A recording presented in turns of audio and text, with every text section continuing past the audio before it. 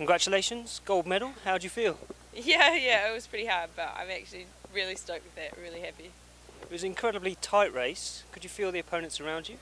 Yes, I actually got a little bit distracted. I had a quick look at about the 500 and they were right there, so it freaked me out a little bit.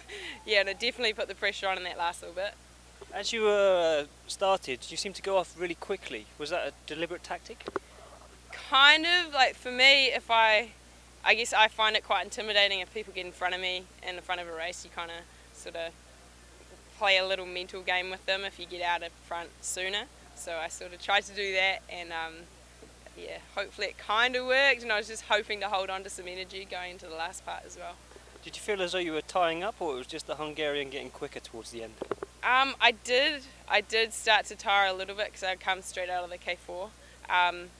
So I sort of tried to hold back a little bit, but you can't really let anyone get away, especially in a 1,000 race as well. So yeah, I had to keep reminding myself, try and save a little bit of energy, but not too much, so as to let them get away too far as well. It's quite a packed programme for you. Later on you'll be competing in the 5,000 where you won the gold medal last year.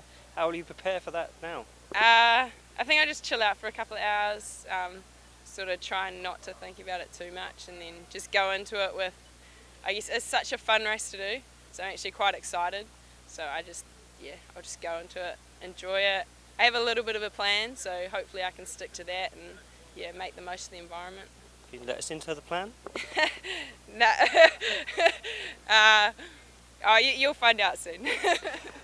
It's been quite a long season. We're now, coming towards the end of it. How's your preparation been coming into this event? It's been interesting actually, because this year we went home straight after World Cups, and it's winter at home at the moment, so it was a little bit challenging, especially on the motivation and finding nice water to paddle on as well. And just the cold, it sort of affects your sprint training a little bit. Your muscles get real sort of tight, and it's not as easy to warm up sort of thing. But yeah, I think that sort of made our whole team just that little bit stronger, and we went into Portugal about 3 weeks ago to get some good sprint training in to build into this event, and I think it was really nice, it was really refreshing, and yeah, it was great having some warm weather, and I think that sort of helped with the excitement going into this as well. Well, congratulations on your gold medal, and we look forward to seeing you again later. Thank you very much. Thank you very much.